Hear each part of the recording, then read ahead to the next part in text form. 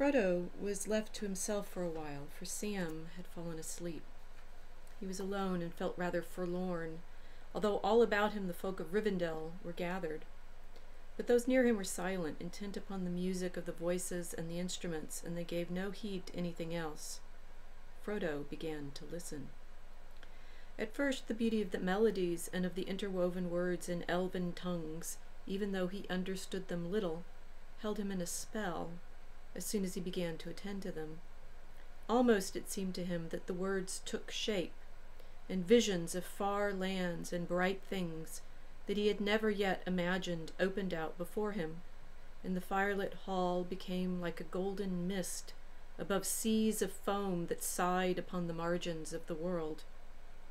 Then the enchantment became more and more dreamlike, until he felt that an endless river of swelling gold and silver was flowing over him, too multitudinous for its pattern to be comprehended. It became part of the throbbing air about him, and it drenched and drowned him. Swiftly he sank under its shining weight into a deep realm of sleep. There he wandered long in a dream of music that turned into running water, and then suddenly into a voice. It seemed to be the voice of Bilbo, chanting verses. Faint at first, and then clearer ran the words. The chanting ceased. Frodo opened his eyes and saw that Bilbo was seated on his stool in a circle of listeners who were smiling and applauding. "Now we had better have it again," said an elf. Bilbo got up and bowed. "I am flattered, Lindir," he said, "but it would be too tiring to repeat it all." "Not too tiring for you," the elves answered, laughing. "You know you are never tired of reciting your own verses. But really, we cannot answer your question at one hearing." "What?" cried Bilbo. "You can't tell which parts were mine and which were the Dunedain's?" "It's not easy for us to tell the difference between two mortals," said the elf. "Nonsense, Lindir," snorted Bilbo. "If you can't distinguish between a man and a hobbit, your judgment is poorer than I imagined. They're as different as peas and apples." "Maybe, to sheep. Other sheep, no doubt, appear different," laughed Lindir. "Or to shepherds. But mortals have not been our study. We have other business." "I won't argue with you," said Bilbo. "I am sleepy after so much music and singing. I'll leave it to you to guess, if you want to."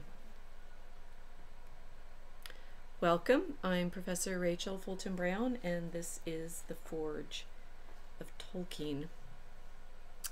Why did Bilbo expect the elf Lindir to be able to tell the difference between a man's voice and a hobbit's voice? There's, of course, a trick in that most of it is all Bilbo anyway, and Aragorn has only added a bit about the green stone. But there's this interesting conversation that they have, that Lindir and the elf insisting he can't tell the difference between two mortal languages, and Bilbo saying, no, they're as different as peas and apples. They should have a different flavor, as it were. Backing up a little bit, why was Frodo, if the elf can't understand or can't tell the difference between the hobbit composition and the mannish composition, why then was Frodo able to understand anything when he fell into that dream of the Elvish voices just washing over him as if he was in a stream, and that the language they're saying, he felt as if he'd fallen under a spell? I've of course lost my place now, sorry. That he felt he'd fallen into a spell.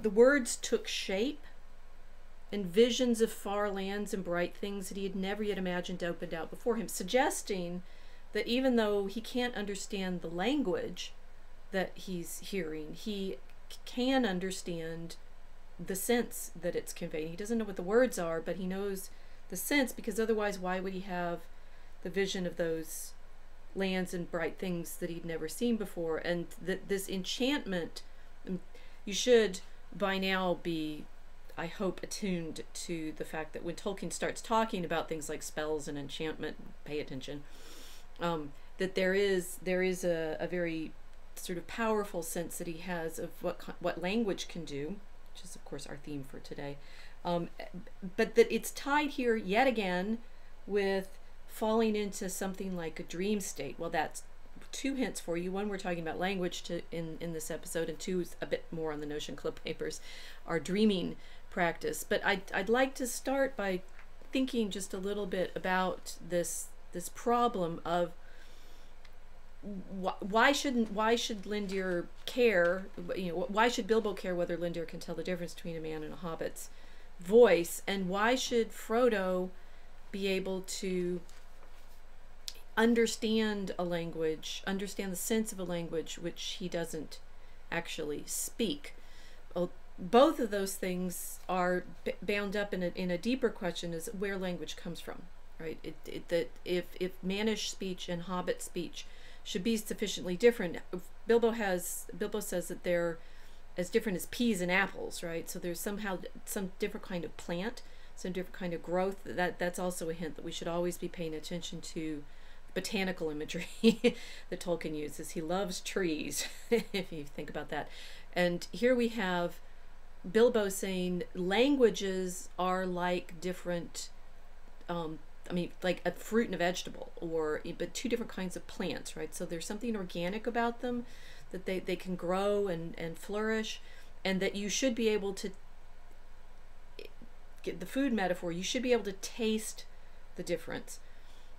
But then Frodo, having this sense that he's able to understand a dream language, suggests that, well, are the languages coming from something in the soil, perhaps, or are they coming from somewhere else, right? Is it the imagination? Well, but Frodo's hearing words that are real words in the sense that other people are saying them, so he's not making up the dreams himself. He's not dreaming something that's just his own fantasy.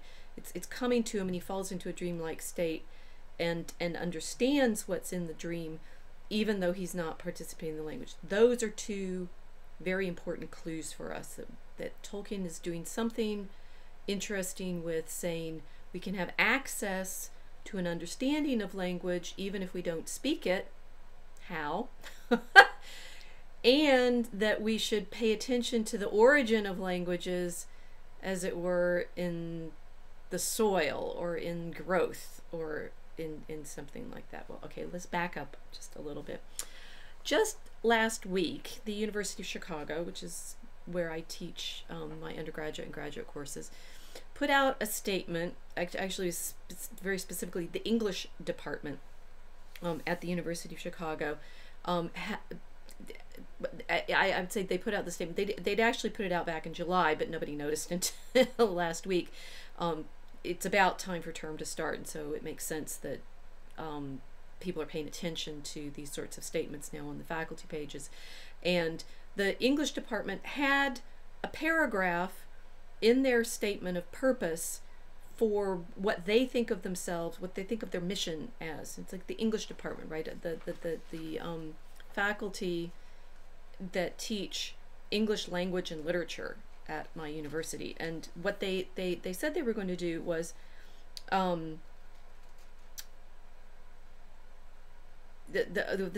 maybe I should back up a little bit and start with the opening of the statement. The English department at the University of Chicago believes that Black Lives Matter, and they mark that phrasing with the capital letters, like BLM, right, and it's italicized and everything. So they're saying the institution, the organization of Black Lives Matter, right, and that the lives of George Floyd, Breonna Taylor, Tony McDade, and Rayshard Brooks matter, as do thousands of others, named and unnamed, who have been subject to police violence. As literary scholars, if they're making this statement, this would be the sort of parent the department. Faculty in England would mean the department. It's the same thing. We say faculty in the U.S. and in the United States to mean the teaching people, right? The professors, which in England would be a little different too, because professor is a different rank. But anyway, faculty for us in the United States means the people who teach, right? In the UK, it means the department. What we would say is the department. Anyway, so the faculty statement, it's department statement. It's interesting that there's two words for that, right? So Tolkien would have been a member of the English faculty at Oxford, right? And would be teaching the kinds of material that my colleagues at the University of Chicago are saying they're teaching. But as literary scholars, they feel like they have a particular mission, right? As literary scholars, we attend to the histories, atmospheres, and scenes of anti-Black racism and racial violence in the United States and across the world. We are committed to the struggle of Black and Indigenous people and all racialized and dispossessed people against inequality and brutality. Now, that they frame this in the context of believing in Black Lives Matter as a movement, they are making a political statement, and now they're saying that as scholars they have a certain degree of engagement with these issues in the world, and are committed to this struggle, right? So as of last week, they had made a policy decision on the part of their own admissions, only to accept certain graduate students. For the 2021 graduate cycle, admission cycle, the University of Chicago English Department is accepting only applicants interested in and working with Black studies. We understand Black studies to be a capacious intellectual project that spans a variety of methodological approaches, fields, geographical areas, languages, and time periods. For more information on faculty and current graduate students in this area, please visit our Black Studies page. Well, that got a certain degree of attention in the online world, and some articles. I was asked to comment on one for the Federalist that one of our history undergraduates wrote, saying, what exactly are we doing as an institution, as a faculty, concerning ourselves with the politics in this way, and particularly why should the English department be making these sorts of decisions about its subject of study, saying only students, graduate students who are interested in this studies field. They don't say anything about the language that they're going to be working in, just Black studies. That we understand Black studies to be a capacious intellectual project that spans a variety of methodological approaches, fields, geographical areas, languages, and time periods. They are supposed to be the English department, and they are supposed to be teaching English language and literature, but Black studies for them is more important than the fact that they're an English department. Well, Ayan Hirsi Ali tweeted a response to this, saying, I just tweeted an article about the University of Chicago English department. This is all too idiotic. Most of us don't know whether to laugh or cry.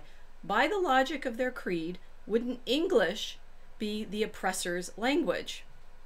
She carries on in a number of subtweets, right? Shouldn't they be fighting to replace that department with any of the following? 1, the Chicago Fulani department. 2, the Chicago Ashanti and Hausa department, in which case they would know what the scarves Speaker Pelosi wore on her knees symbolized. 3, the Chicago Swahili department. 4, the Chicago Somali and Amharic department. Aren't all of these venerable languages worthy studying as much as, if not more than, that racist, colonial, and deplorable language, English? Now, there's a lot of very interesting layers there, but for our purposes studying Tolkien and thinking about what would Tolkien say, what would Tolkien think about this, notice the kinds of political claims that my colleagues in English are making, saying we as a faculty recognize these concerns with history, atmosphere, and scenes of anti-Black racism and racial violence, and in order to counter that violence, they're going to concentrate on Black studies. What Ayan Hirsi Ali is, of course, pointing to is they're not actually studying languages that you might think were, quote, Black languages, and she, the ones she lists are African, right? Fulani, Ashanti, and Hausa, Swahili, Somali, Amharic. That, it seems hypocritical on the part of the English faculty to say we are going to concentrate on this capacious intellectual question without, in fact, changing the language that we focus in. And as far as Ali is concerned, it's rather ironic that they're doing it in English, because wouldn't their very statement preclude the study of the language that they are instituted to teach? Well, what would Tolkien say to something like that? Would he, acknowledge that English is a racist, colonial, deplorable language? Would he acknowledge that it's a concern if you have issues of racism in your culture, in your world, that you should do it through language study? Would he, think it was, I said he was a professor of, Anglo-Saxon literatures in the English faculty. Would he think it would be a bad thing that you were studying Swahili or Hausa or Fulani? Well, one, Tolkien was born in South Africa, and so one of the languages that he heard growing up was Afrikaans. And therefore, if you want, sort of his birth language, the language that he would have heard as in his earliest years, maybe he would have included that one as well. But this kind of battling over which language we should be studying and which one we think is more valuable for our intellectual growth, for our philosophical work, for our civilizational work, he would agree that it's important, but he certainly wouldn't cast it in the terms that either, interestingly, the English department or Ayaan Hirsi Ali have said, in that they're all operating, well, they're all operating on the idea that if you want to have certain thoughts, you need to be working in particular languages. And in that sense, I think Ali is actually right. If my colleagues in the English department followed their own logic, they wouldn't be an English department anymore, because there are good reasons to say, well, quite frankly, the reason that so many people in the world speak English now is the British Empire. And the more I've read in E. Michael Jones, particularly in his Bare Metal, the more I recognize that maybe the British Empire had some issues. Well, maybe we'll talk about that. But the particularly, say, in India in the 19th century, that the study of English literature as such, right, as a academic field, has very deep roots in the colonial project, because the people in India under the empire, particularly those who wanted to have jobs in the imperial government, or have commercial and political interactions with the British, were very interested in learning English. And on the good side of the equation, by learning English, become a country, right? India doesn't exist as a single thing until post-British, right? After liberation in 1947, because before British, before the empire takes over the region, it's many different languages and many different political entities, and it's only because of the British are there creating this imperial administration with English as the necessary language, that India becomes a nation at all. And yet it doesn't exist as a nation in any of the terms that, for example, Vox Day has talked about in his Dark Streams, that you would have a people identified by India as a nation. Makes no sense, because it's actually it's its own empire, right? It's this conglomerate. They divided Pakistan out from the Hindu population, so there's Muslims and Hindus, but the Hindu population is very diverse linguistically and we would say racially. Well, it's complicated, right? Back out just a little bit again. Well, what would Tolkien say to the prospect of studying all the languages? Well, of course he would say, great, right? And that there's sort of two levels of what I would like to talk about more substantively with you.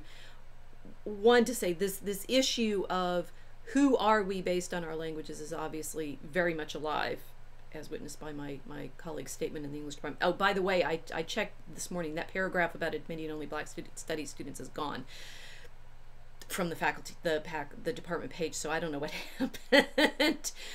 But no longer, that seems to be no longer the issue. Maybe they're going to back up and study English rather than studies, but we'll see. In any case, this is a live issue, and it has been a live issue. It's been a live issue for much longer than just the last 5 years or the last decade. It was an issue in Tolkien's own lifetime, and it was an issue in, as I suggested just now, in alluding to the development of English literature as a subject in the colonial context. It's been an issue throughout modernity of defining peoples by way of their linguistic history. And Tolkien, as a philologist and as a professor of Anglo-Saxon, was very much caught up in that process. So Tolkien's first answer would be we'd study all of them, but there'd be the second answer, which is a little bit confusing, that you would still take greater pleasure from some languages than others, and this is where things get a little bit tricky. I'm going to be talking about several interrelated concepts, and if you've been watching and you know we're going to go to the Notion Club papers, you know things get really kind of mystical when we go into the Notion Club papers. But the main ideas that I want to try to wrestle with in this question are, one, this concept that Tolkien develops of what he calls native language, which should, start off all sorts of, alarm bells if you're like, are we native because of our race? When Ayaan Hirsi Ali is making the argument that, well, if you're wanting to do black studies, maybe you should study the languages that, mainly black people speak, not English, which was originally a language that lots of white people were speaking. Are we back there, right? Is Tolkien going to take us there? Well, we'll find out. But one, there's this idea that he has of native language. Two, and this goes to the problem that Lindir and Bilbo were talking about, whether or not you can tell the difference between peas and apples, right? That there's a kind of flavor to languages. So your preference for language, and Tolkien does think that people have preferences for certain languages, but it's not necessarily because, spoiler alert, it's not your skin color, but it is a little more complicated than just saying it's because he does think it's something you're born with, curiously, complicatedly. So there's a native language and there's this flavor, but the thing is and where does the flavor come from, and why do you like things more rather than other? Umbrella in this context is a question of how peoples are defined by their language. I've alluded to that in I think episode 2 in this series, and I hope I have time to talk about that a little bit more when we get through into the Notion Club papers. But this intertwining of native language, flavor, and what defines a people is our big problem for today. Well, we'll start back with what Tolkien said when he was asked about himself and what, sort of where his stories came from, right? And we've looked at this letter before. This is letter 163 to W.H. Auden, written in June 1955, and I may actually have read some of this before, that Tolkien was talking about his own study of language, right? And let's just review this.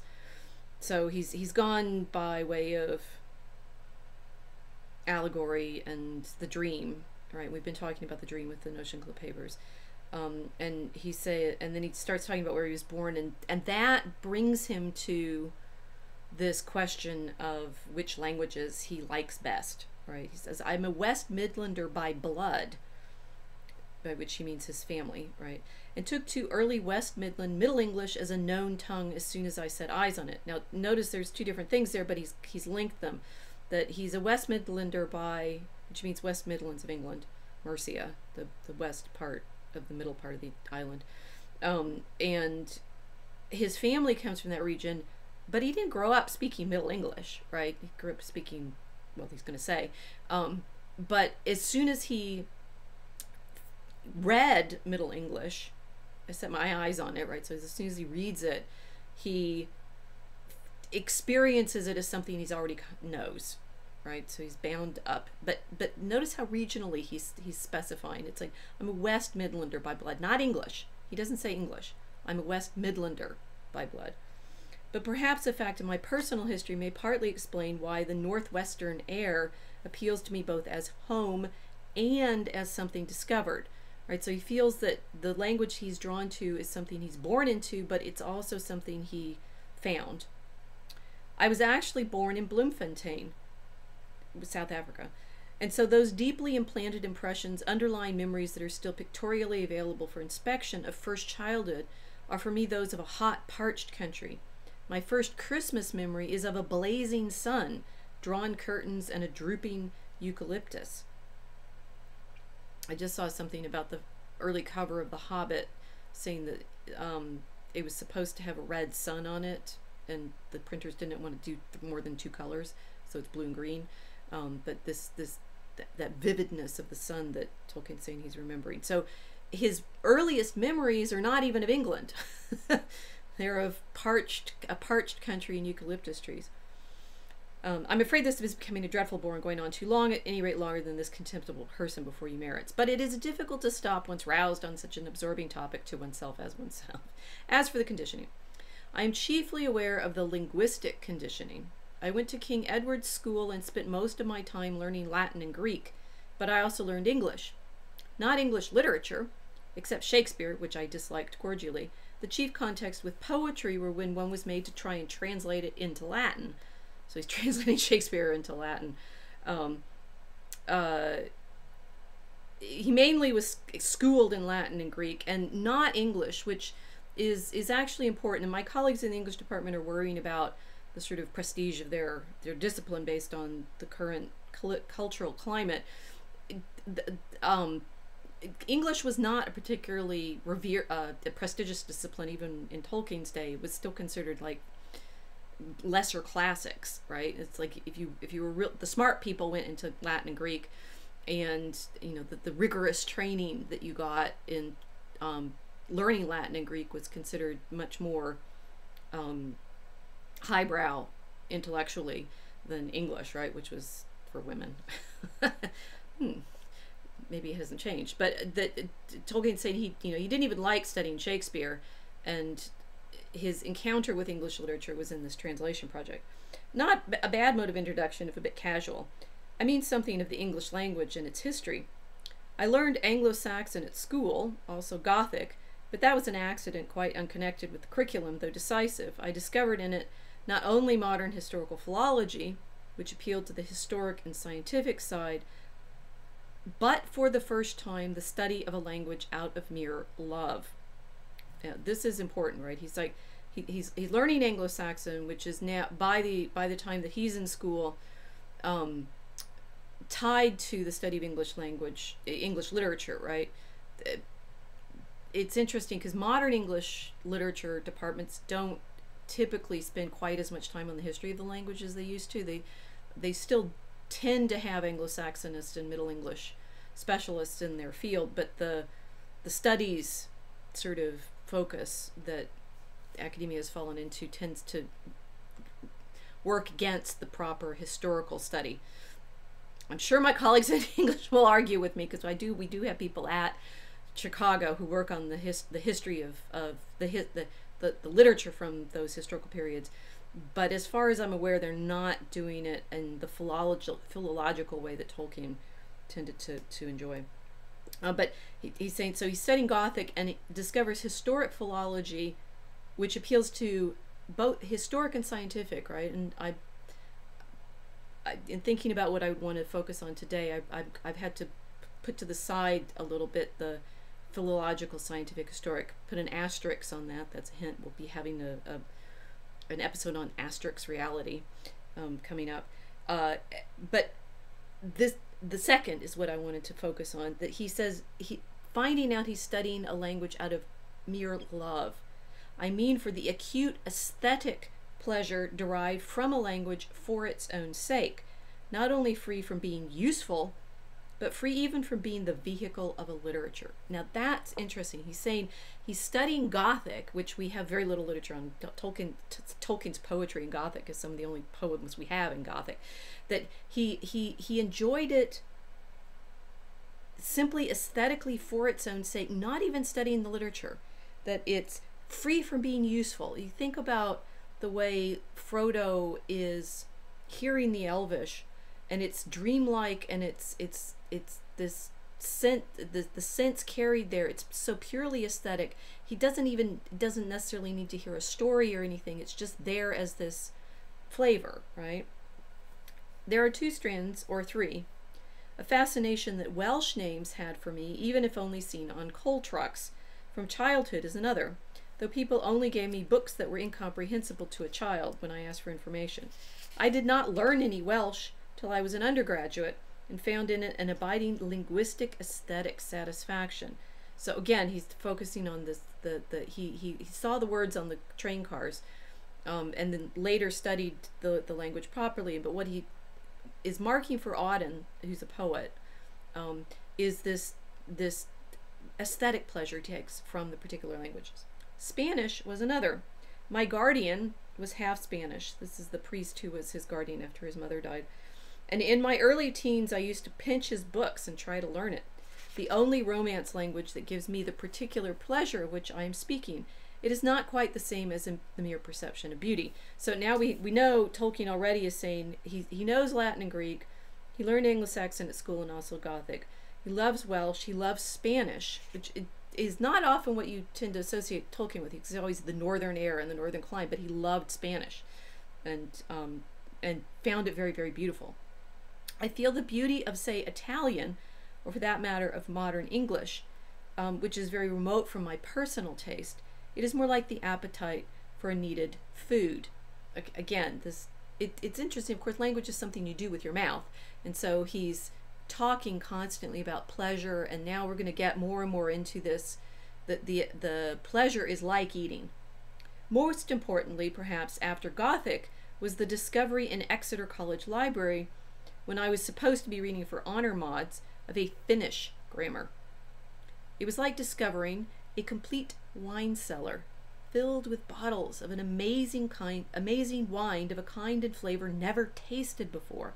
It quite intoxicated me, and I gave up the attempt to invent an unrecorded Germanic language, and my own language, or series of invented languages, became heavenly Finnicized in phonetic pattern and structure. Okay, now he's pointed to the fact that he's also inventing languages, and that they have this flavor, this Finnish flavor. But pay attention to what he said about, when he discovered this grammar, right? It's not the literature.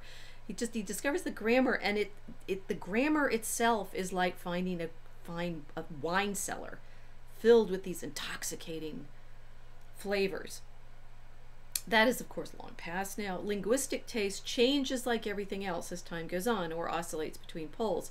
Latin and the British type of Celtic have it now, with the beautifully coordinated and patterned, if simply patterned, Anglo-Saxon near at hand, and further off the Old Norse with the neighboring but alien Finnish, Roman British might not one say, with a strong but more recent infusion from Scandinavian and the Baltic. Well, I dare say such linguistic tastes, with due allowance for school overlay, are as good or a better test, of ancestry as blood groups. Now, this is where he gets sort of potentially complicated and dangerous. And what is he talking about? That your affinity for your languages is a test of your genealogy. You remember, he started there with, he's West Midlander, and in that sense, when he found Middle English and of that dialect in particular, he was quite drawn to it. And then he's gone through all of these other languages. I liked Gothic, I liked Finnish, I like Spanish, I like Italian. Is he saying that he is, in fact, all of those bloods, right? His blood group, ancestry, blood group? I've seen people, playing with, sending their blood off to 23andMe and trying to figure out what they are. How seriously is he tying his pleasure in languages to this idea that, well, you like the language best that you're born to like?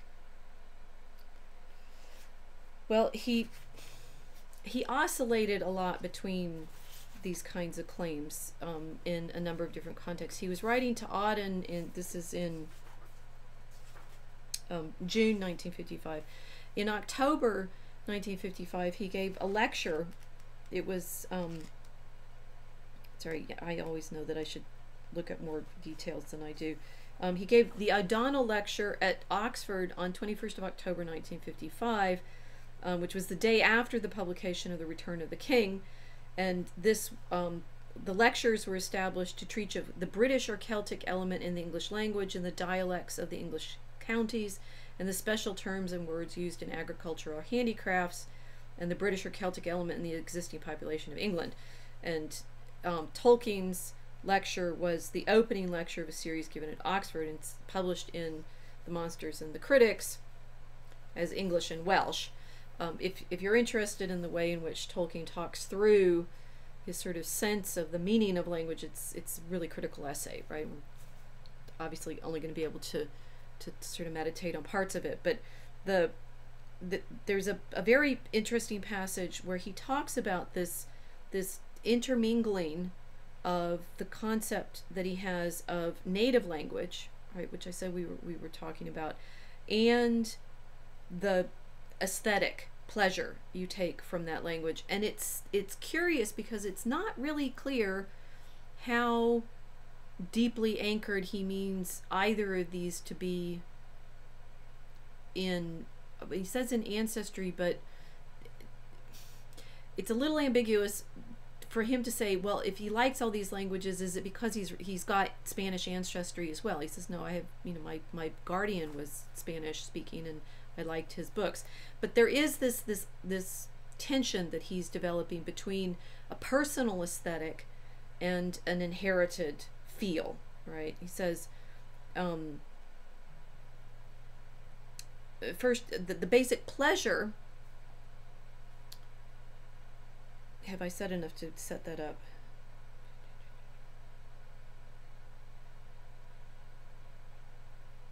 No, okay, so there's a little bit more here. What is it that gives a language its character, right? Its sense. And the specific thing that he's been talking about, well,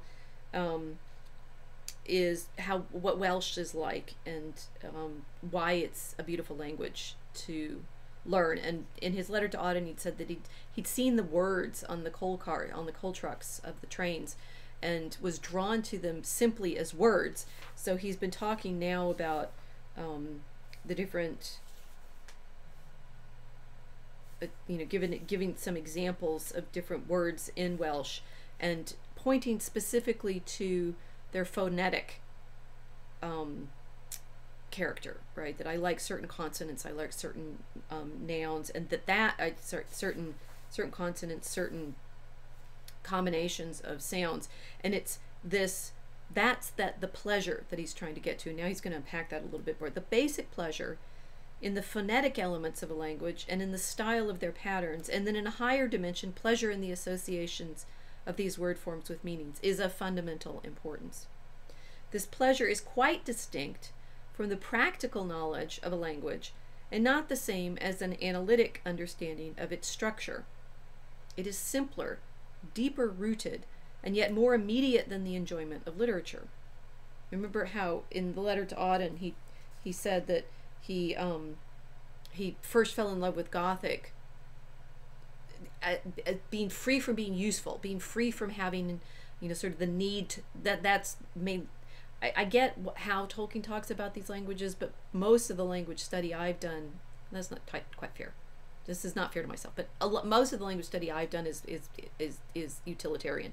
I need to read the text in that language because I want to understand the ideas, and they're only accessible not in translation but in the original, so I have to learn those languages.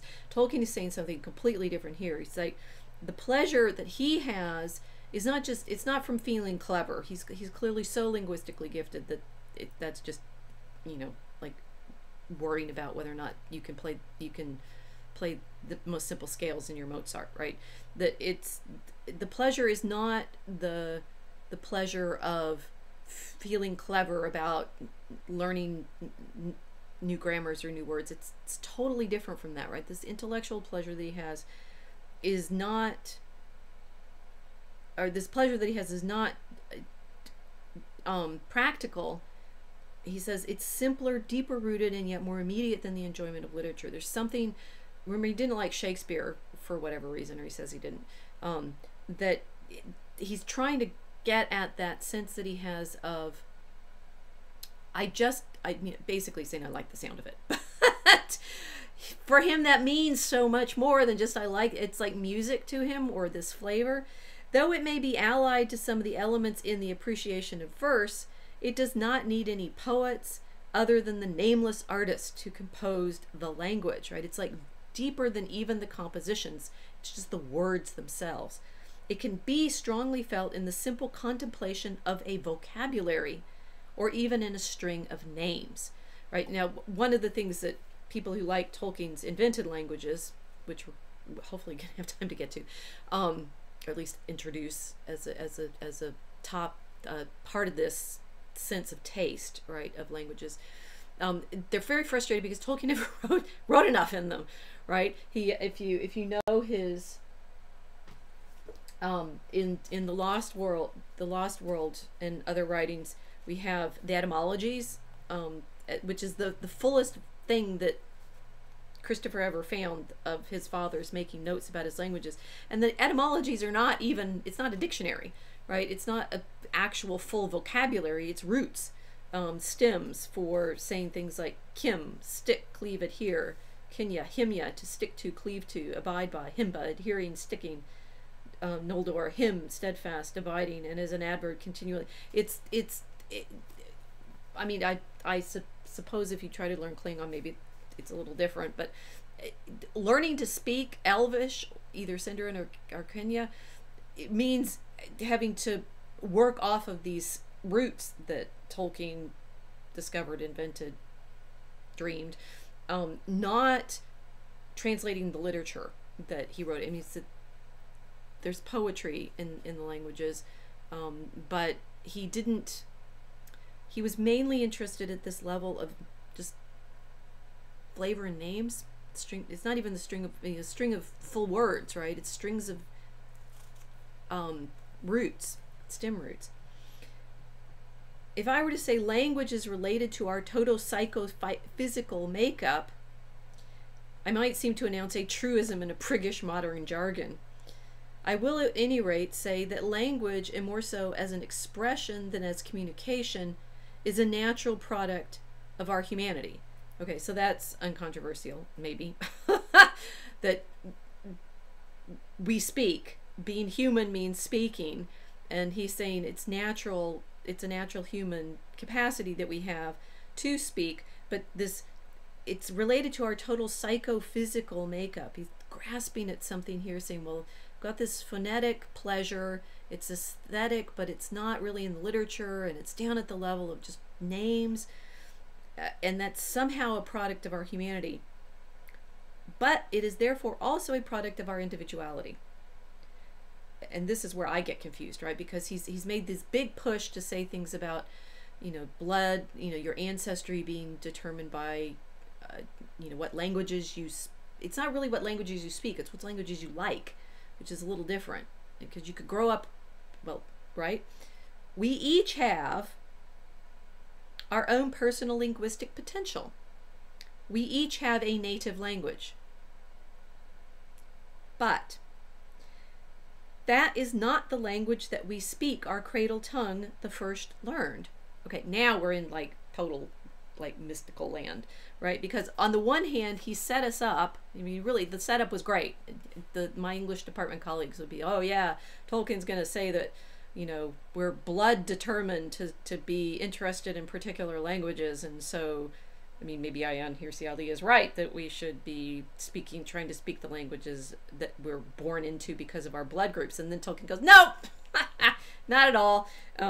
We each have our own personal linguistic potential, which is what he's tried to say with Auden, focusing on all, his career through learning these variety of languages, and which ones he liked and which ones he didn't like, and he didn't even really like English that much, which by certain counts should be what we'd say is his mother tongue, because it's what his mother spoke. But that's, for Tolkien, not, in fact, his native language.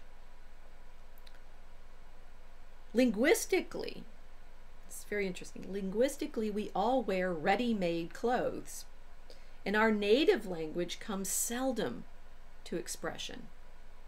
Now you realize that, in fact, what Tolkien's going to our Kenya and Cinder in his native tongues, the ones that he, that he actually expressed. That on the one hand, he's saying language is a product of our humanity, and there should be common, because if there are not two speakers of a language, there's no language, right? That's, I don't know, just a list of words. Although,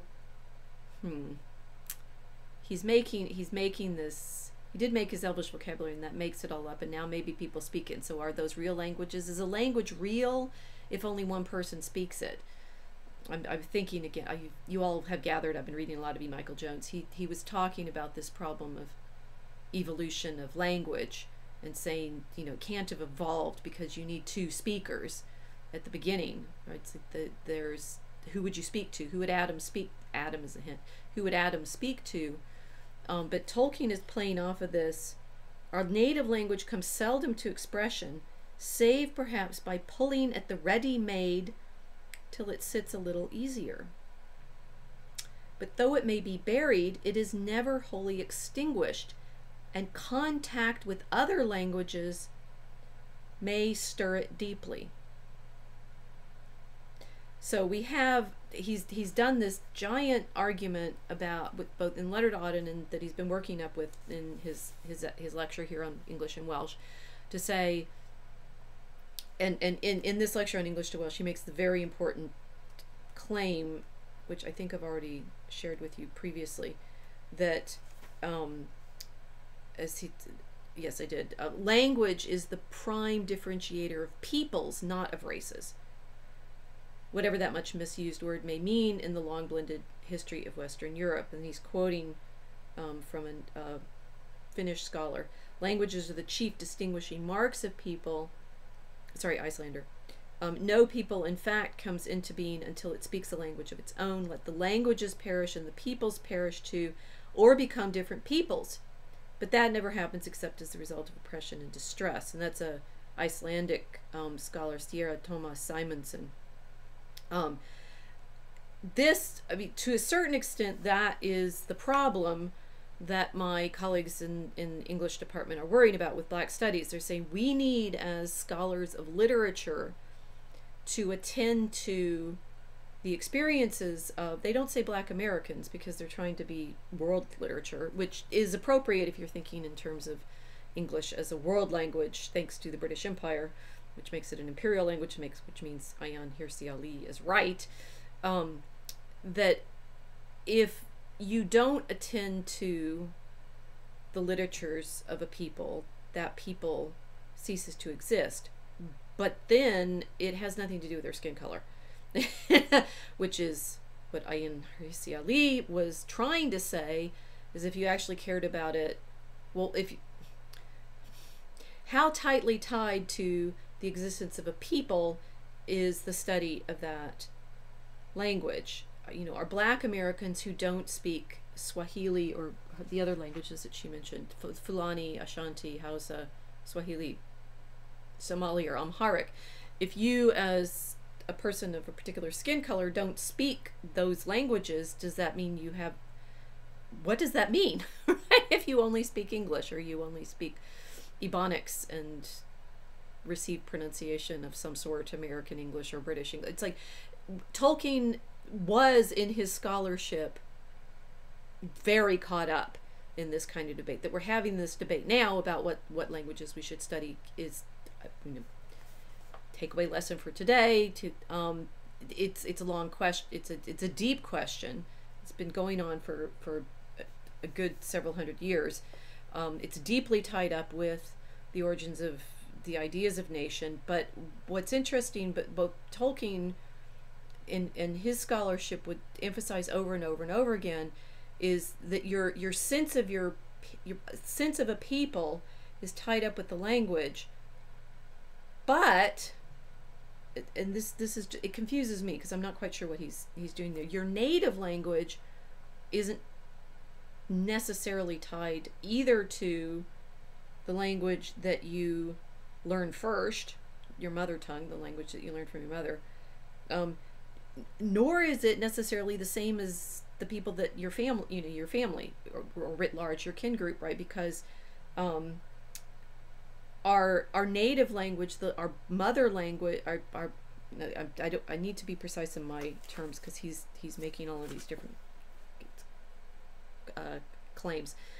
That your native language comes seldom to expression, save perhaps by pulling at the ready-made till it's just a little easier. It's like that we each individually craft our own language. That seems a bit chaotic. How would we talk to each other? And that your native language can come out if in fact you study lots of languages, right? He says it may be buried, but it's never wholly extinguished, and contact with other languages may stir it deeply. That he's trying to explain, I think, that the reason he liked all of those other languages, that he liked Finnish and he liked Gothic and he liked Spanish, is that in his understanding, somehow they all like tap his sense of his native language. The not the mother tongue, not the one that he spoke because his mother taught it to him, or the one that he grew up speaking, but this deeper thing that he, the tension between the people and the individual is very powerful for him, and I don't know that he ever resolved it. But anyway, he says, I'll carry on a little bit more. My chief point here is to emphasize the difference between the first learned language, the language of custom, and an individual's native language, his inherent linguistic predilections. Not to deny that he will share many of these with others of his community. He will share them, no doubt, in proportion as he shares other elements in his makeup.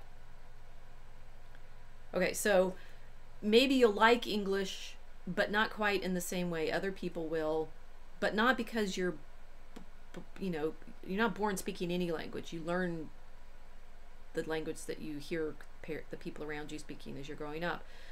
But there's deeper down somewhere in your, and it's psychophysical, right? It's not just, he is saying blood, he is saying there's something physical about the language that is your native language, but he's not saying, I don't know what he's saying in the sense of it's bigger, it's more personal than the people you're related to, but it's part of the people that you're related to. So for example, most English speaking people, for instance, will admit that cellar door, this is his most famous example, is beautiful, especially if dissociated from its sense and from its spelling.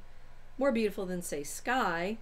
I don't know, I like sky. I think, and that's where maybe my sky is my cellar door. I think sky is a sort of like fresh and bubbly word. Cellar door is more sonorous, right? Quite literally. And far more beautiful and beautiful. I do agree there. Beautiful is an odd word. It's like, is beautiful a beautiful word? It's kind of a peppy, beautiful. You're playing with the phonemes, and he's trying to say most English-speaking people, even without knowing the meaning of cellar door, and even more so if you don't see it written down, will hear it as a beautiful conjunction of phonemes. And he says, well then in Welsh, for me, cellar doors are extraordinarily frequent, and moving to the higher dimensions, the words in which there is pleasure in the contemplation of the association of form and sense are abundant. The nature of this pleasure is difficult, perhaps impossible to analyze. It cannot, of course, be discovered by structural analysis. We're going back to saying it's not because of the grammar, and it's not because you're doing the sort of technical reading of the language. No analysis will make one either like or dislike a language, even if it makes more precise some of the features of style that are pleasing or distasteful. That's interesting. So you can't teach aesthetic, the aesthetic response.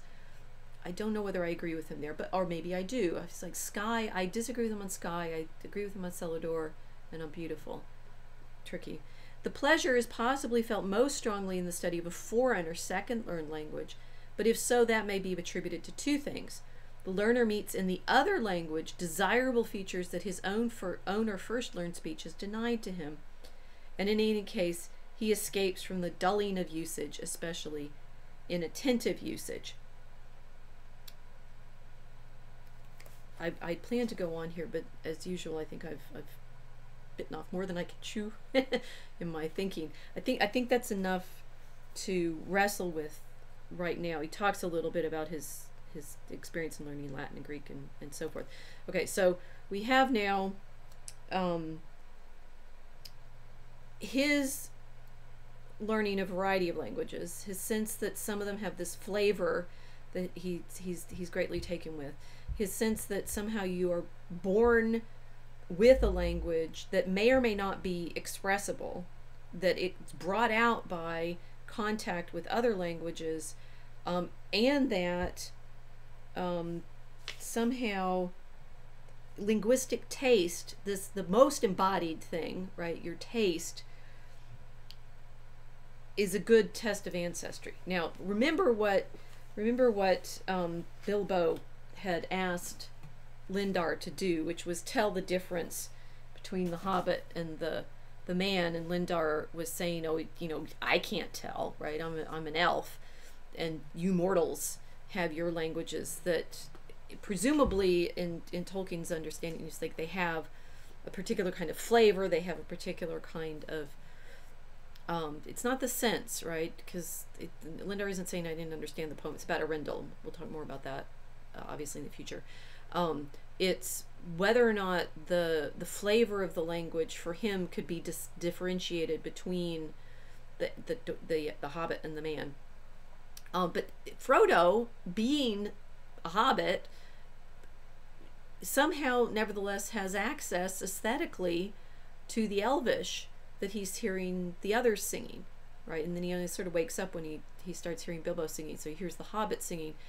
That we can have access to languages that are not ours and be stirred by them, and yet also be cut off from full appreciation of them, as Lindar is of Bilbo's Bilbo's distinction between the human and the Hobbit. As usual, and I know you all we're almost done with the Notion Club papers in this sort of setup problem. We've dealt with the dreams and exactly what you can learn with the dreams. We've dealt with the time travel and exactly how seriously Tolkien meant it. Now we see Tolkien wrestling yet again with one of these paradoxes for himself, saying kind of both things at the same time and denying both things at the same time. And the problem that we're wrestling with specifically is this born with question, right? And he has them talk about it a little bit in the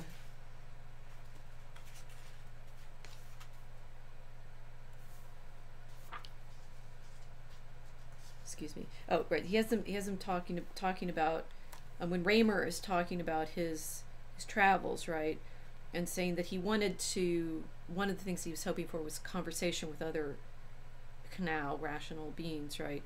But saying language.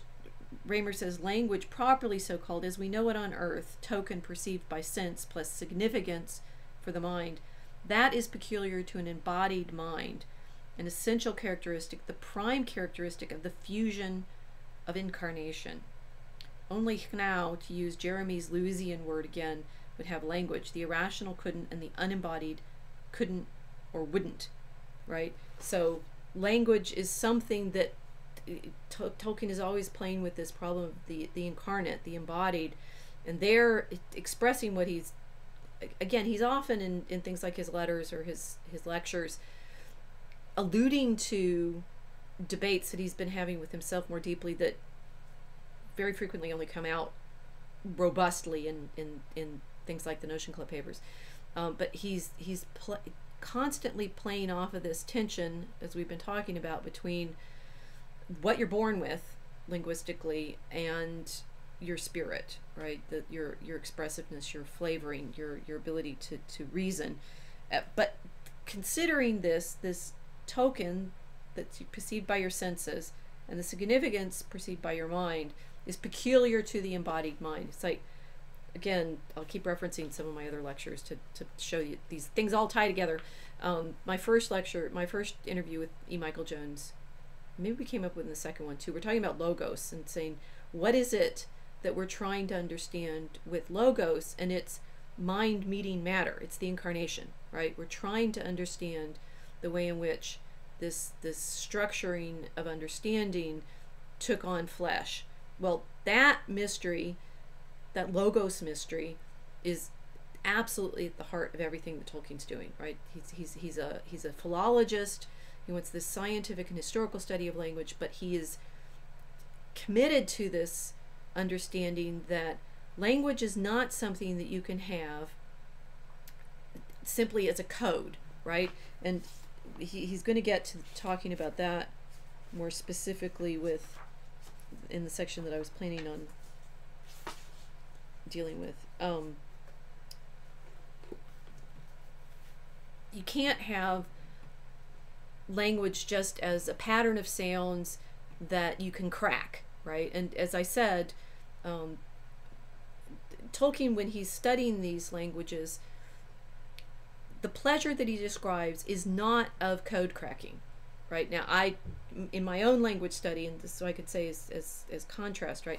In my own language study, I have a sense of pleasure in cracking the code, right? I can get the dictionary, I can know the grammar, and I can unlock the mystery of what these words are, and there it is, right? It's like I've taken this Latin passage and I've translated it, and once I've cracked it and translated it, I have that sense reference that I can carry off. And Tolkien would be A, unimpressed, and B, would say, well, I've like squeezed out the you know, some kind of dry understanding and left everything that was actually interesting about the language that I was translating from. Go back to, say, his wine metaphor, right? If like well, no, I mean, if you squeeze grapes, you get wine and they both taste nice, but that you have more like, I guess, you know, getting the wheat and you've taken the husk off and kept the, no, any kind of flavor thing that you keep is going to still fit with Tolkien's embodiedness. The difference being, he would say you need everything about that carrier of the flavor for the full experience, right? Okay, so we've had Raymer and in the Notion Club papers with his dreams and his dream travel, and the characters have been talking to a certain extent about things that he's learned by way of those dreams in the language. Well, now we have a new character to meet, who we had a little hint of in the passage that I was focusing on in the last episode about Norman Keeps, right? And you remember after Frankly had been talking about the barber Norman Keeps and his vision of history, Lowdham, whom we've not really been paying attention to yet, says this kind of odd thing. I know, said Lowdham loudly and angrily. It's a shame. Norman Keeps is a very decent chap and would rather learn truth than lies. But Zigger pays special attention to the type. Curse him. Wait, Zigger? And that is Sauron. So you could say, oh, now that we know it's Sauron, it doesn't. But Zigger? Why doesn't he say Sauron? Why don't we have, if this is about tying in Tolkien's real life, present day experience of, you know, wrestling with stories and having conversations with his friends, why have this totally different name, right? Why not just say Sauron? Why aren't we tying in the character's experience from the Notion Club papers with what Tolkien said he was trying to do, the Númenórean story, right? Why do we even have this other language? Well, now we know that there is another language, and who's that?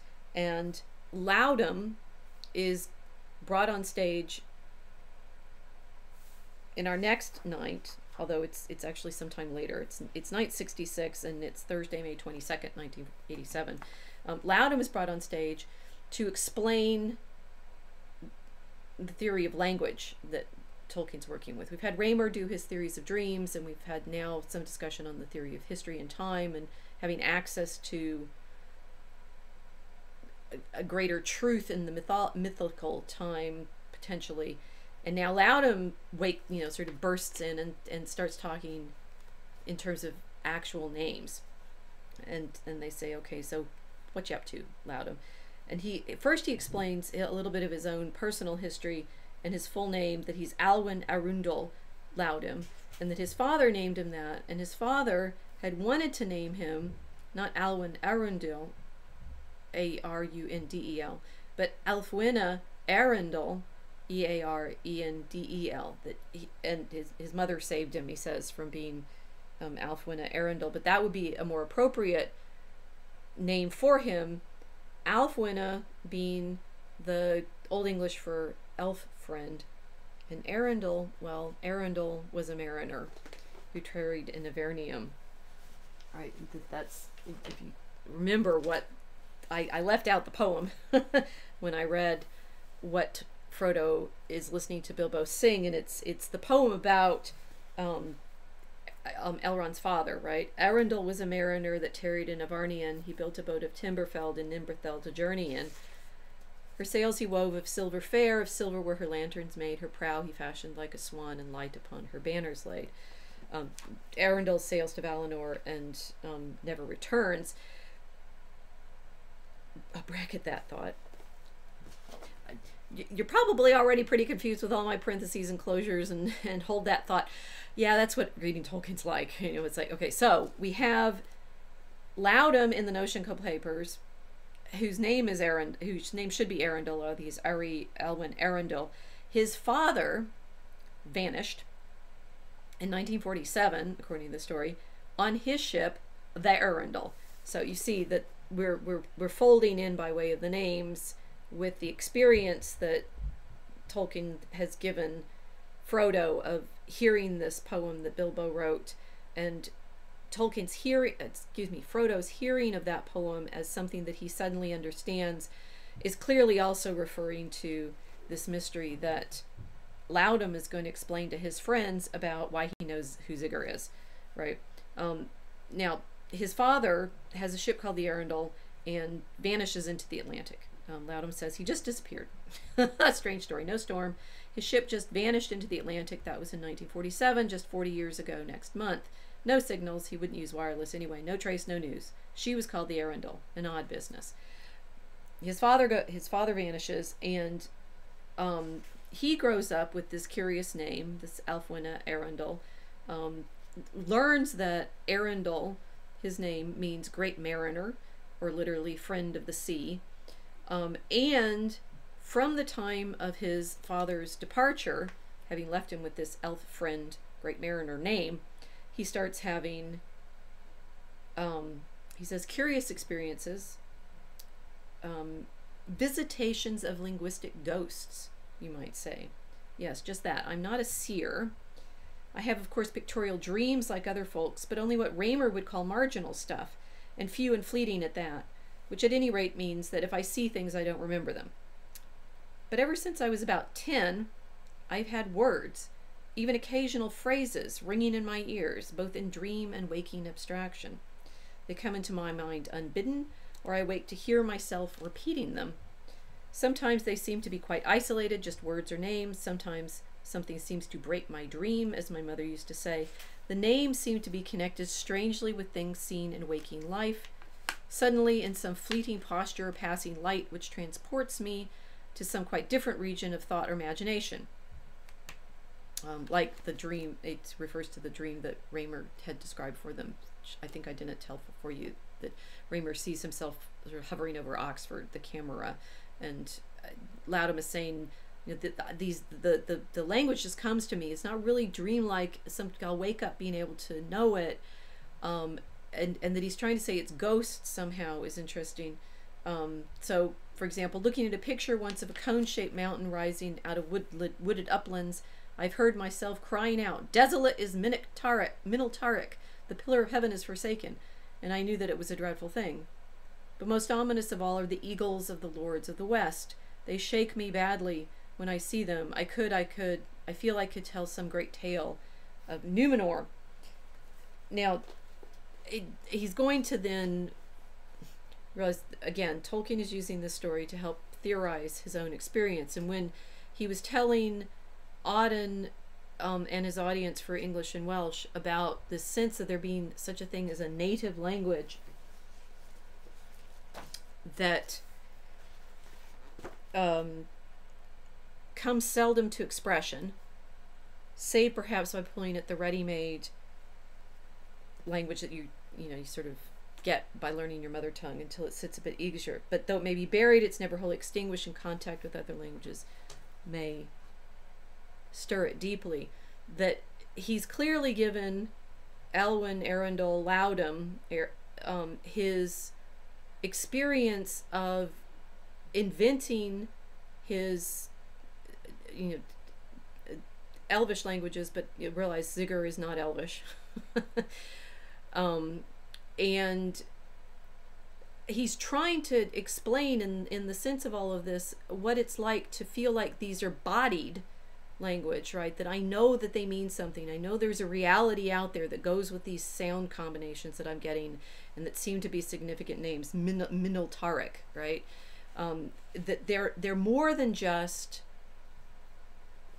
pleasurable sounds, but they are also pleasurable sounds. And Airy talks about that, explaining that he's not getting just one language, and then it's like saying, "Oh, wait, these are both Tolkien's languages, and so which one is true Tolkien?" But that they feel different to him, and that they both, well, okay. So he says he started getting ghosts coming oftener and clearer. I saw that they were not all of one kind.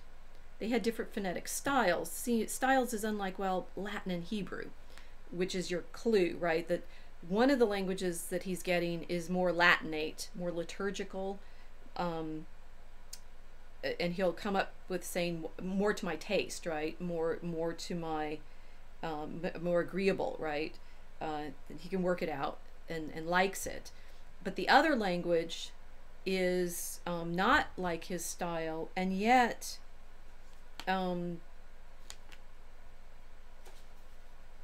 it is in fact the human language, right? So he's arranged. He does this experiment.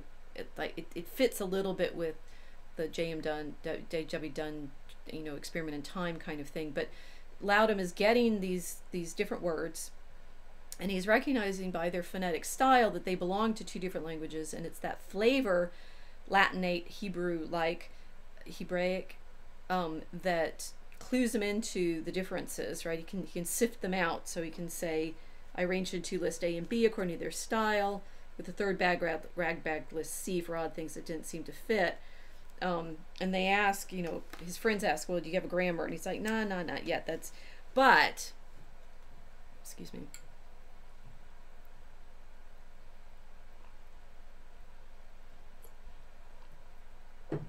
What's interesting is he's quite clear, Lowdham says, that he's not making these up. And this is where that code breaking thing comes in, right? He says, I'm not making them up. He's insisting I'm not making them up because they fit phonetically to themselves. And he's, the claim that Tolkien is going to eventually making is that they fit with the I want to say race because that's going to get us into the Black Studies question, which is not what Tolkien is dealing with here. He's the species, right, level. Although we've seen Tolkien talk about all these different human languages and saying they all have different flavors, and he likes certain ones of them, and that they're somehow part of you because of your blood. But that's not really what. It's certainly not what. He's not giving priority to any language. In fact, Tolkien, right? It's like, and if you would ask Tolkien at what points, like, what's your favorite language? I'm not sure he would have been able to say. He did like different ones with different flavors. It's like saying, do you only like peas or apples? Do you only like wine or chocolate? And it's like you can like all of them differently. And I think that's fair to say that that's more like what Tolkien would say. But in Lowdham saying he has these different languages, these two different languages, the Latin and the Hebrew, that he is tasting, he's not making them up. He says, because he doesn't even really like as much the language B, the Hebraic-like language. He says, anyone who's ever spent or wasted any time on composing a language will understand me. Others perhaps won't. But in making up a language, you are free, too free. It is difficult to fit meaning to any given sound pattern, and even more difficult to fit a sound pattern to any given meaning. I say fit. I don't mean that you can't assign forms or meaning arbitrarily, as you will. Say you want a word for sky, well, call it jibber jabber, or anything else that comes into your head without the exercise of linguistic taste or art. But that's code making, not language building. It's quite another matter to find a relationship, sound plus sense, that satisfies, that is, when made durable. When you're just inventing, the pleasure or fun is in the moment of invention. But as you are the master, your whim is law, and you may want to have the fun all over again fresh. You're liable to be forever niggling, altering, refining, wavering according to your linguistic mood and to your changes of taste. It's not the least like that with my ghost words. They came through made, sound and sense already conjoined. So in Tolkien's thing, it's like they're incarnate already, right? The meaning and the hear, what you hear, the phonemes and the sense, which sense has two different senses, right? The sense that you can sense physically,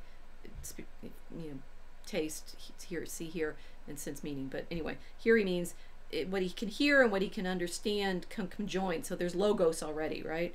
I can no more niggle with them than I can alter the sounds or the sense of the word polis in Greek. Many of my ghost words have been repeated over and over again down the years. Nothing changes, but occasionally my spelling. They don't change, they endure, unaltered, unalterable by me. In other words, they have the effect and taste of real languages. But one can have one's preferences among real languages, and as I say, I like a best.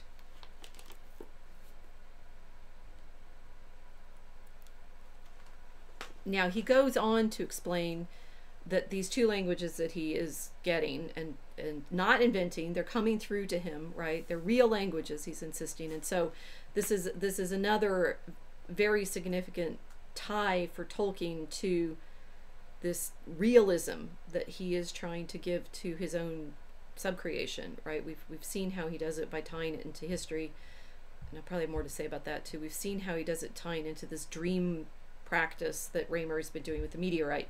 Now he's trying to do it with Lowdham, saying these languages are real. They're not tricks. They're not, clever little codes that I've made up to, attach jibber jabber to sky, and therefore it's not that they're real, and they are linguistically, phonetically consistent with each other themselves, right? And so the one has the Latin flavor and the other has this Hebrew flavor. And what he's realized is, his own name is with the Latinate, right? Arundel belongs to the Latinate, and he's now going to tell you what he's called each of these languages. That the Latinate language he calls Avallonian, all right,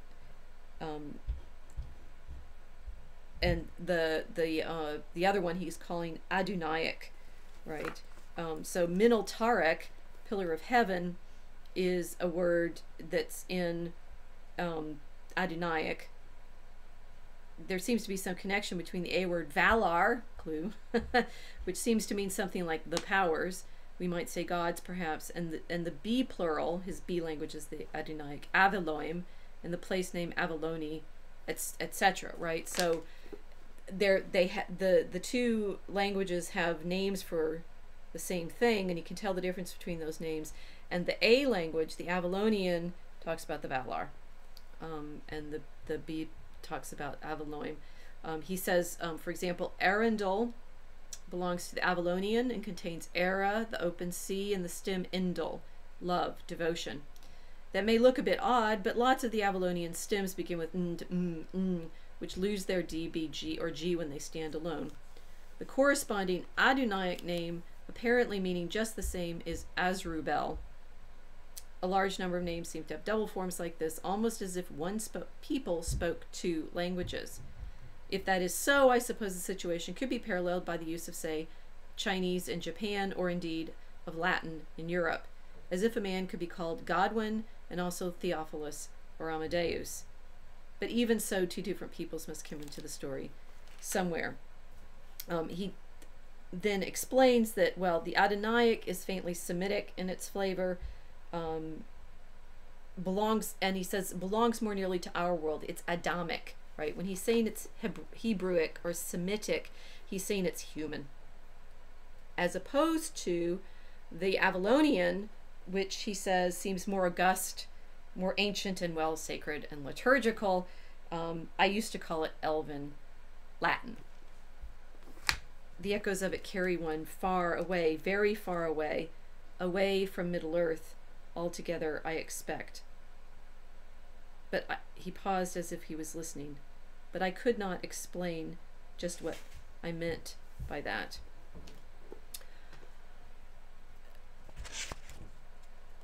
I think that's where I wanted to get us. Yes, okay.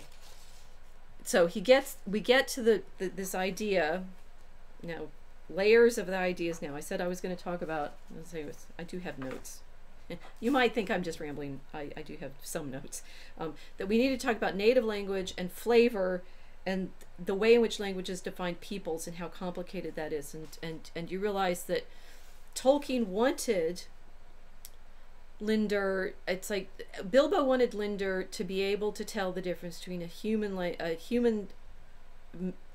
Aragorn's language and Bilbo's language by and what Linder says is I can't tell he doesn't say I can't tell the difference between actually what Linder says is I can't tell the difference between you mortals, right? So you could say, well, just you're both mortal, and as far as Linder is concerned, that's it, right? And Bilbo say, no, well, Aragorn's a man and I'm a hobbit. Why can't you tell the difference? That there should be some different flavor. There should be some different. What does he mean by blood, right? And I do think, in one sense, Tolkien is trying to dance around a lot of things. Possibly, we probably want to talk about that a bit more, but that there's the people defined by the aesthetics of their language, and yet the individuals defined by their native language, and yet Tolkien, by way of his character Lowdham, is clearly inventing, or is he inventing? Says he's having languages come through. One of which he says he prefers, the Elf Latin, and the other one he doesn't like so much. But recognizing that the one he doesn't like so much is in fact the one that is human. So Tolkien is not saying that he's an elf, just an elf friend, which is what they go on to talk a little bit more about. Saying where does the word elf come from? I don't know, Lowdham answered. It seems the nearest English word for the purpose, but I certainly didn't mean elf in any debased post-Shakespearean sort of sense. That's why Tolkien is always saying he doesn't like Shakespeare, right? Because he doesn't like what he did to the elves. Something far more potent and majestic. I'm not quite clear what. In fact, it's one of the things that I most want to discover. What is the real reference of the elf in my name? You remember that I said Anglo-Saxon used to come through mixed up with this other queer stuff, as if it had some special connection with it. Well, I got hold of Anglo-Saxon through the ordinary books later on. I began to learn it properly before I was 15, and that confused the issue.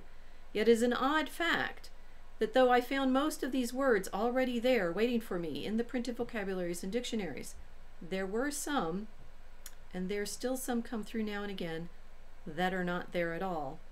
Tiwas, for instance, apparently used as an equivalent of the Avallonian Valar, and Nowindaland for Numenor, and other compound names too, like Freyafuras, Reginard, and Midswiffen.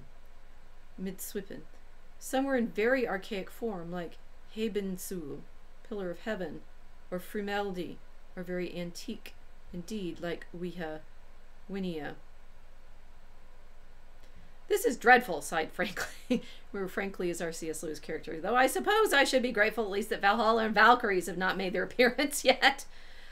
But you better be careful, Ari. We're all friends here and we won't give you away, but you will be getting into trouble if you let your archaic cats out of your private bag among your quarrelsome philological rivals.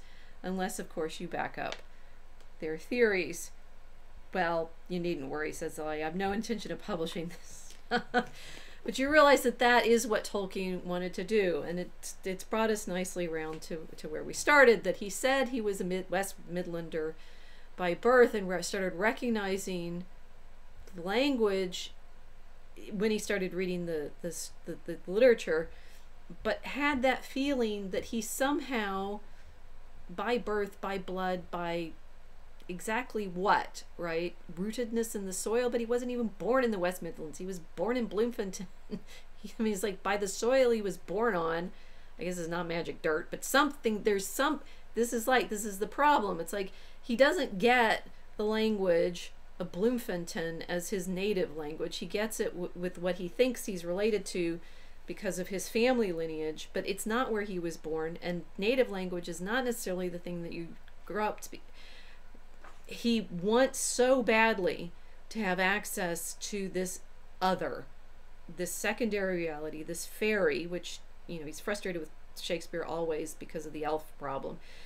And what Lowdham and Frankly are in fact doing here, Lowdham is saying, I started studying Anglo-Saxon, Old English, right? And there were words I knew that I knew were Old English, but that I've never seen written down.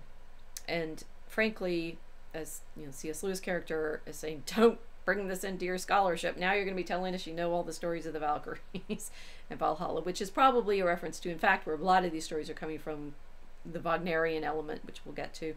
But again, it's like this always, Tolkien gives us something and then takes it away. Gives us this idea that these things are truly accessible to him, obviously, as the author, and yet not to be taken seriously. But, and this is the last sort of thought that I'll leave you with that Lowdham gives us. He says, I've no intention of publishing any of these stuff, and I haven't come across anything very controversial anyway. I've not made up something that doesn't seem to fit at all with what we know of Anglo-Saxon. After all, Anglo-Saxon is pretty near home in place and time, and it's been closely worked. There's not much margin for wide errors, not even in pronunciation. What I hear is more or less what the received doctrine would lead me to expect, except in one point. It is so slow. Compared with us urban chirrupers, the farmers and mariners of the past simply mouthed, savored words like meat and wine and honey on their tongues, especially when declaiming. They made a scrap of verse majestically sonorous, like thunder moving on a slow wind, or the tramp of mourners at the funeral of a king. We just gabble the stuff. But even that is no news to philologists and theories, though the realization of it in sound is something more theory hardly prepares you for. And of course, the philologists would be very interested in my echoes of very archaic English, even early Germanic, if they could be got to believe they were genuine. So now we have, I hope, some better understanding of what was going on when Frodo, dreaming, heard those melodies, found himself immersed in the singing of the elves and taken away, right? Visions of far lands and bright things that he had never yet imagined opened out before him, and the firelit hall became like a golden mist above seas of foam that sighed upon the margins of the world. Then the enchantment became more and more dreamlike, until he felt that an endless river of swelling gold and silver was flowing over him, too multitudinous for its pattern to be comprehended. It became part of the throbbing air around him, and it drenched and drowned him. Swiftly he sank under its shining weight into a deep realm of sleep. That what Tolkien, I mean, the thing I think that he wanted most in his life was to get that feeling of recitation that the bards must have had in the mead halls. And I certainly don't read Old English with anything like Tolkien's ability, and hardly any facility myself. But even then I get, and this is the one place I would say, even then I get what he's describing when you have that sense of, we are now in the oldest moment of the story. I was talking to a friend the other day about how, in fact, the oldest literature we have in Old English is a story of creation. It's Cadman's Hymn, and there's in my medieval history series on unauthorized lecture specifically on that what Tolkien, he's at that moment of creation constantly. He wants to have the beginnings of words, not just in the beginning was the word, which is the creation story, but that tie to the moment at which the speaking takes on flesh, the speaking becomes real, and you are caught up in the story simply by hearing the words. The sound and the sense come together perfectly, and the world comes in to being. That that is Tolkien's great dream. Thank you for joining me. We will be talking more about poetry next time, to be continued.